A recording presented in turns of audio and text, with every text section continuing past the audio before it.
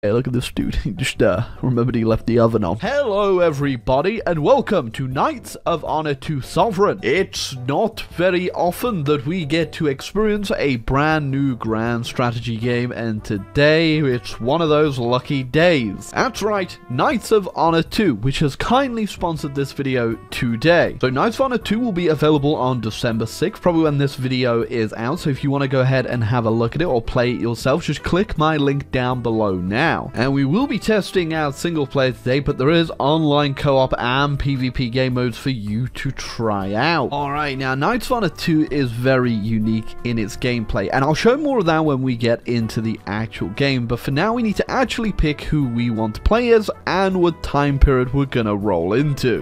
The Byzantine Empire's not looking, well, in existence in 1224 here, but we do have the Latin Empire. Hindsight has told me that the Latin Empire also did not last too long. Hey, you know what? 1110. We're going to go with that, and we're going to go ahead and give England a go. There are several ways to state your supremacy all over other kingdoms and attain victory, claiming the title Emperor of the World. Okay, we're a few hundred years off the UK really going for the global domination game. Ah, yes. Here we are in the beautiful kingdom of England. Look at all those little peasants going about their hard labor.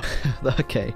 The Pope's already getting on my case about handing money over for the crusade, but 600 monies right now is quite a lot for poor old England. Can we please take a bit of a rain check, Mr. Pope? Alright, so before we get into consolidating the British Isles, which of course we will have to do, I should probably get around to actually making a functioning economy. So the noble nation, quote-unquote, of Champagne wants us to help them against Flanders.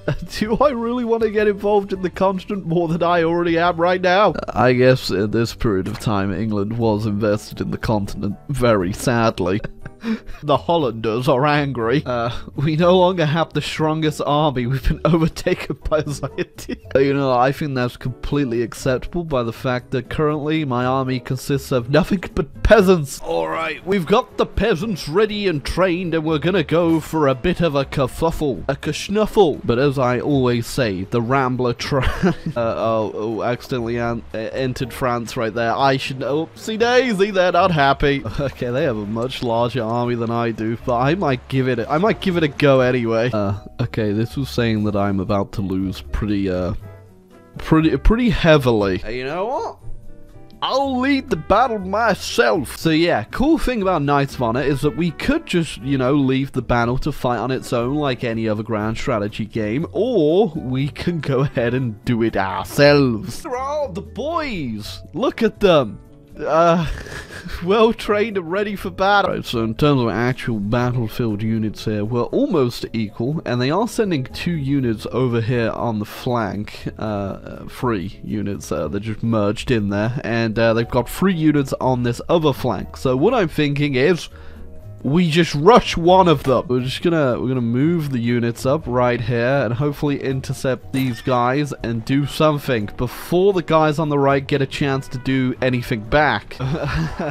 Didn't quite get that off in time. They overwhelmed my my vanguard over there, and the battle over here is over. So that was a tactical withdrawal, and we're now, okay, we're withdrawing back into the French. They are really not going to be too happy with me. Looks like there's an army from Belgium around the coastline looking for somewhere to land. Oh, they landed. I won't lie, I'm not too certain where they're actually going. It's like we pieced out the war anyway. So now they're just kind of having a stroll around the countryside of England. Now, I have raised quite the large army, which I'm gonna have to put to use somewhere, and I think it may be Wales. Hold on a second, I accepted something, and now I guess I'm going to war with Ireland. Okay, so I did go ahead and recruit some new units. I got some archers and some swordsmen.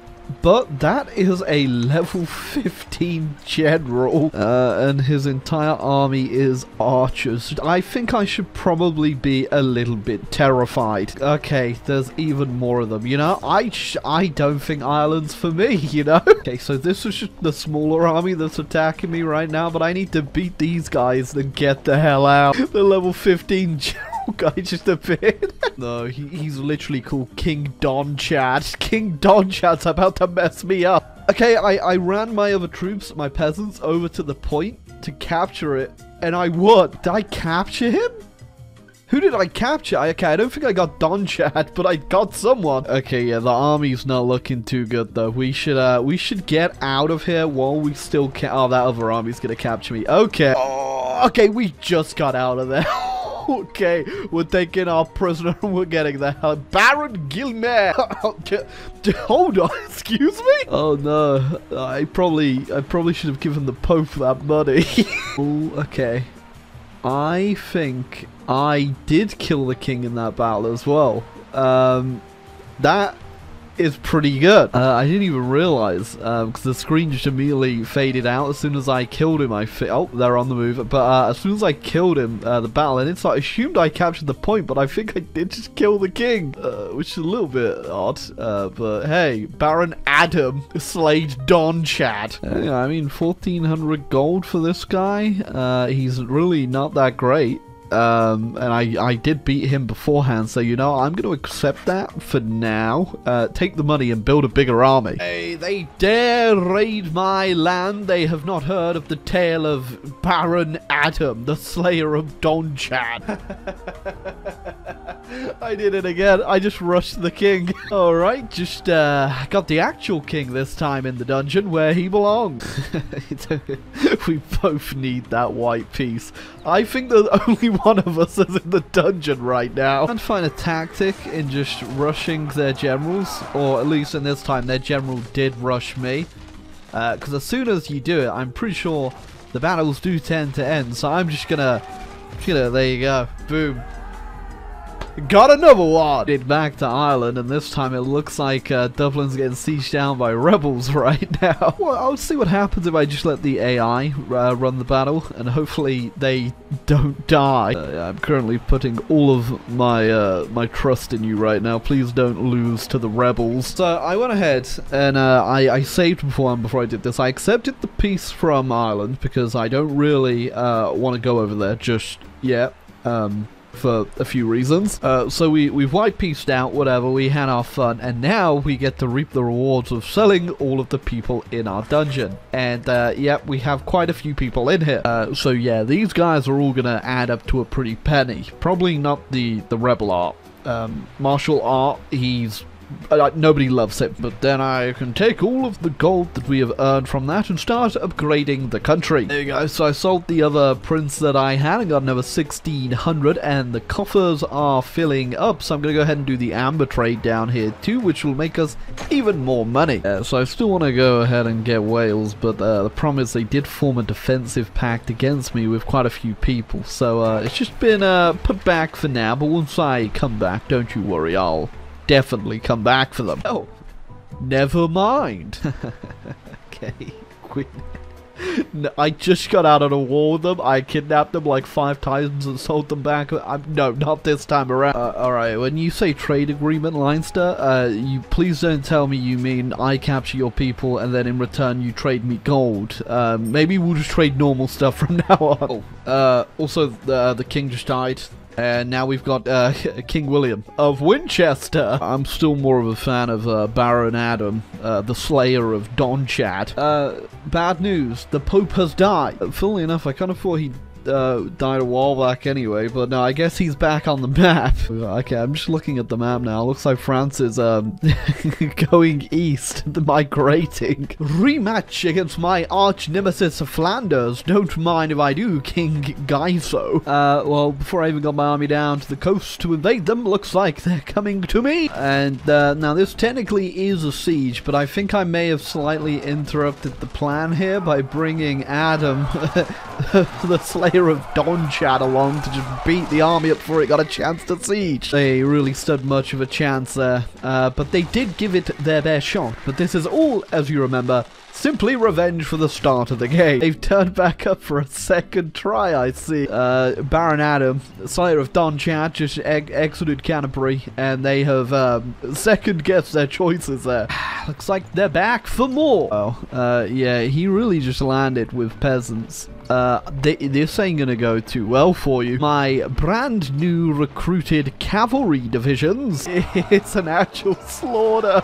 I really want to get a siege watch going too, but it is a lot of money. So I'm gonna save up a bit for now because I want to get some catapults going so I can actually do some sieges. No, Pope's demanding money. How do I tell him I can't give him 1800 because I'm saving up for a trebuchet? The time has come up for our sweetest revenge against Flanders. He really wants me to attack France, but I'm going to be real with you. That does not sound like a good idea, old man. Bruges, but I just realized it just flipped to rebels. Are the rebels gonna go siege me down in England? The Pope is always trying to hustle me out of some money, and this time around, fine, okay? I have a lot of money. You can take my money. Go wild. There we go. We've peaced out with the Belgians and got our control over Bruges, which we're attempting to crush some disorder over there and destroy the rebels. I just realized we're having a crusade against Hungary. That's where all my money went, eh? I'm not too sure how this just happened, but I'm at war with France. That little 15 army? Oh, I think that might be the king. Let's go have a closer look. Oh, yeah, that is definitely the king. And he has some very beefy units, I just saw. Those are some crossbowmen and some heavy archers. I should probably watch myself. Okay, when you're outgunned, we're gonna do the simple tactic of rushing King Felipe. Whoa! It always works! Did it take me like 5 restarts of that battle before I managed to get lucky enough to capture him? But yes, I did it. And you know, we could carry on, beat the French, 100% like siege them down and all their terrible units that are definitely not better than mine. Actually, these ones aren't actually better than mine. Sure, could we turn up in Paris and burn it to the ground? Easy peasy. Baron Adam would have no problem with that at all. But for now, I think there is only one reasonable thing for us to do, and that is to execute the King of France. There we go. Oh, I got an achievement. Kingslayer. Don't mind what I do. Alright, but anyway, that was just a little look at Knights of Honor 2. I had a lot of fun playing it, and I think a lot of you guys would probably enjoy it too. The mix between grand strategy and RTS is definitely a very fun combination that no other game really does on this scale, especially with just how much you can do in this game. I mean, I did not get into the half of it, the trading, the building, the economics, everything called the dynasty and the diplomacy. I mostly focused on the warfare. I think it really is a game that genuinely just takes like all your favorite parts from all your different grand strategy games and like whacks them all into one pretty like easy manageable package that I'm not going to say isn't simple. It does simplify a lot of them, but it also makes them a lot of fun to play with because they are that easy to get into. But yeah, obviously this is sponsored by Knights of Honor 2, and if you want to go ahead and get yourself started with the game today, go ahead, click my link down below. And if you enjoyed this video, feel free to leave a like, hit the subscribe button down below. And if you want to see more in this, I obviously need to get a bit better at the game before I do any more videos. But if you do want to see more, feel free to let me know, because I would happily come back to this. But until next time, everyone, click the link down below to get started. And thank you very much, Knights of Honor, for sponsoring this video.